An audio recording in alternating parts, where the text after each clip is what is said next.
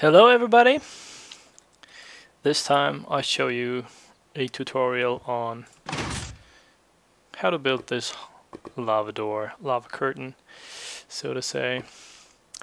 Lava has some weird physics to it that you have to know of. Besides that, it's not much of a big deal. And yeah, just to show you how it works. You could as well do something like just give me a second. Do something like that, and you would have a gateway kind of,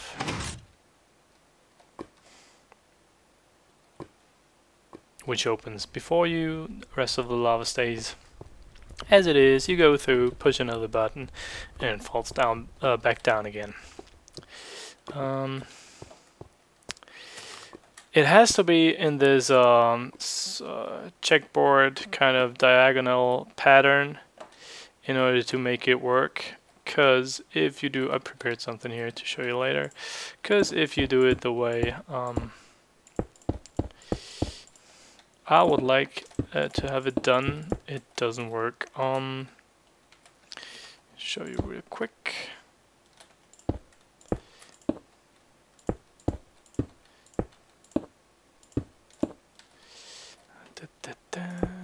Break off these three. Put these into place.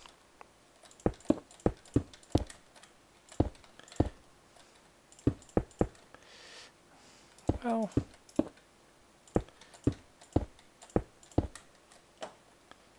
and here we go. Just put lava here. It'll flow down. Oh wait, I break that off. Yep, that's better. So if you now block these, this happens. It stays active kind of, even if there is no connection to the block the lava came from. You can do it like that, and it will eventually drop a bit, but not completely. It sometimes even stays active when you come back into the lava, log out, log in again. So what you have to do is knock that all out in order to get it completely to the ground. If you do it the checkboard kind of pattern, well, just like that. Is that how it works? Yeah, that might work. Have it like that.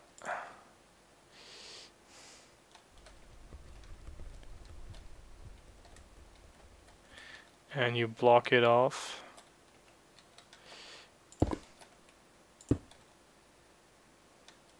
It runs down smoothly. You can knock it off there, close it off. It disappears completely, and that's the only trick to it actually. So that in mind, you can really easily build a curtain door kind of thing as I have here. To do that, we need a frame and a kind of like a roof in a room. You can extend it to the side as much as you want. So let me really quick think. That should do it so far. Knock that out, that out, that out, and that out, and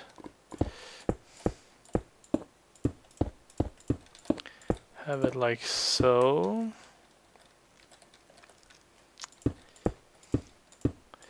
These are actually the holes in the ceiling where the lava comes from.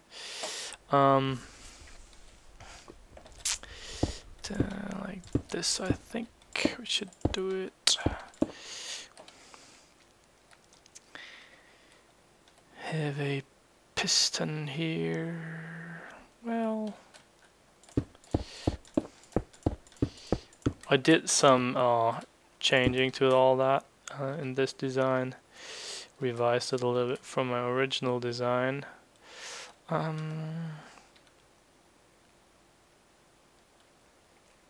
Yeah, we do it that way. So if you wanna, oh, come on, put a sticky piston there, one here, and one here. You can have an easier wiring, so to say. So put blocks there, blocks there. It gets really high though. You have to calculate some space to it, which is unfortunate. But if you don't want to see the pistons, you need these blocks. Then we need non-sticky pistons, which is kind of a downside, so to say. Couldn't figure out a design yet where it's basically the same as this, but with all sticky pistons. But I'll explain that later. So got it like that. Put blocks behind all these. Put one row of blocks here. Close that up. Now what we do is this. Yeah.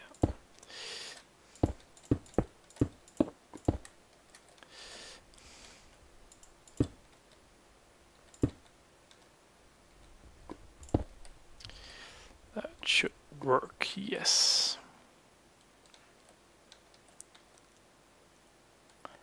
Okay.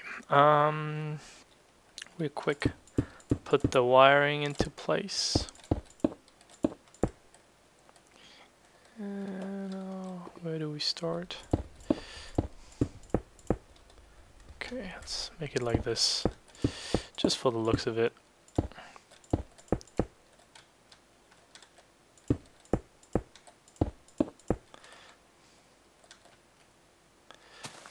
Put half slabs in place here so I can easily walk up again if I fall down, since I'm switching between flying mode and walking mode. The wiring real quick, you could probably do it as you please. Every second a repeater, you can start wherever you want. And then a redstone dust in between. Have it till here. Go down one block. More blocks down. Oh, let's do it like this.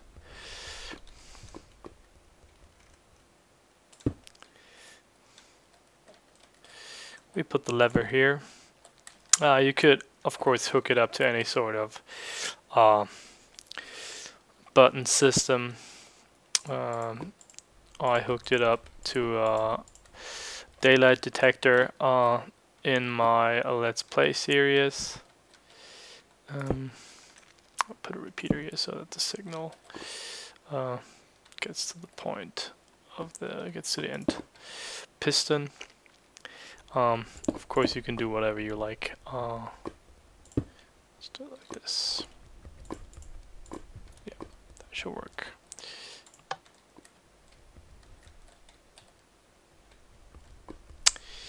No, it doesn't work. This does work. Yeah, of course. So all pistons are out. That's the one thing I've mentioned. Haven't come up with a solution to that yet. You can see the lava there. Here you have just blocks which is cool. I mean, I don't really look up when I'm doing this. While I'm using it, like walking around, you don't look up and check out this thing up there. But for aesthetic purposes, you probably could come up with something. I haven't come up with something yet, so that's up to you. So the thing is, if you drop lava now, it will drop to the floor and spread. We don't want that, so what we do in this case is here we drop half slabs in the same pattern as on top of it. There, there, there, there, and there. You could, of course, do a different method, which I really quick gonna show you after I finish this and show you how to place the lava and what it does. So now we don't need those. You have this little checkboard inside of your room, checkboard pattern kind of, and the lava drops, and since this is treated as a whole block, the lava doesn't spread. It's a really simple way to do it. You can do it another way, which I'm really quick going to show you in a minute. Placing the lava is not really complicated, since if you put it into these blocks, it just flows straight down. Even if it connects now, it doesn't stay connected after you use the pistons. So that drops in there. You have your wall here, and push the button or the lever or whatever you use, and it goes down to the ground. Now there is a method which I haven't tried yet, where you could get rid of all the half slabs if you want to do that. I kind of like them in the room, and I don't really mind having them in this pattern just to walk over it. Since it's half slabs, it's easy to walk over it. What you do is you dig down, take one more down, place a sticky piston, and place a block. No, one more. Yeah, and place a block on top of it. So it's like that. This method I saw quite a while ago. I don't know the guy's name. Oh, wait, let's do it like this. Oh crap! The lava drops now, right? Oh, that was stupid. To get rid of all of that.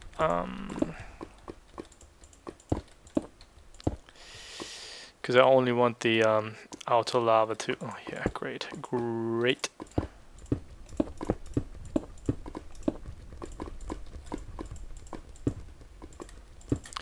Good, I'm in creative mode. Gonna show you real quick what I mean. I saw this method a while ago by someone explaining a lava door, which I thought was really cool.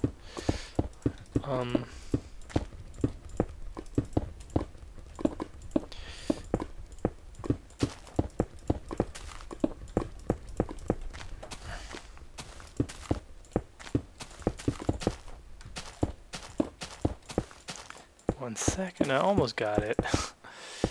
That's the problem with lava that spreads. You can't kill the source block where it all comes from, but it doesn't stop the lava flow. So you got that lava there, and if you time it right, let's have that cut off. Oh, there's lava down there. Great. 1 second. Okay, if you time it right, I'm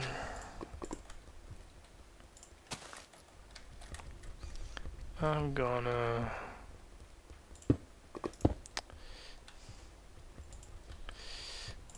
build a real quick quick stair down there.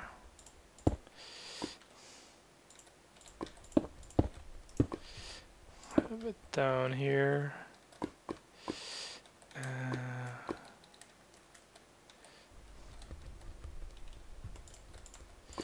Let's see if that's enough power. Yeah.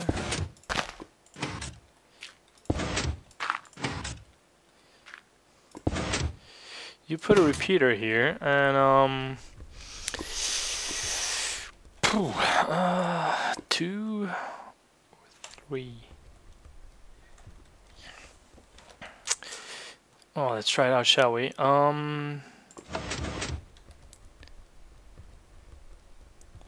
So now the lava flows into that hole. It's can't spread anywhere. And if I... No, it's not enough delay. Crap. Okay, gotta kill that real quick. That's the problem with lava. You have to take care of that a lot. Full delay. Let's see if that works. The thing is, the theory behind it is, the lava drops into that hole there, which I think this is. You kill the lava, the piston stops the lava flow, the lava drops slowly, and then the piston is pushed back up, which creates this floor without a hole, like seamless. You can go over it, of course, it's a block, but there's no hole there, so that's the point this is all about. Maybe I have to link the video if I can find it. I'll put that in the description. No, why is that?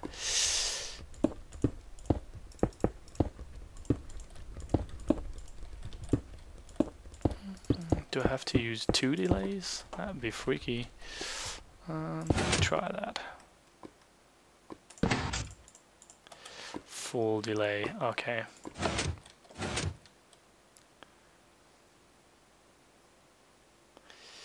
Probably also depending on the height of the lava it drops from. Because you can extend that no matter how high, no matter how wide. Actually, you have to use repeaters in between these spots though.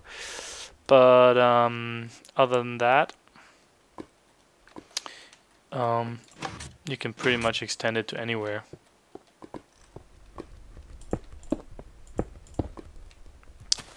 Well, yeah, you get the point. I don't get the timing right at the moment. I'm gonna post a video link to the guy who did the lava door in the description, and you can see for yourself. Yeah, that's how you do it. That's how I did it. Maybe you come up with a different design to it. I'd be most likely interested in that, and see how you do it. That's how I did it. That's how it works for me. I use the half slabs. Maybe I do some research on that timing for that piston there, and get it working then with a floor that is not covered with half slabs. But I hope you enjoyed it. Thanks for watching. Bye bye.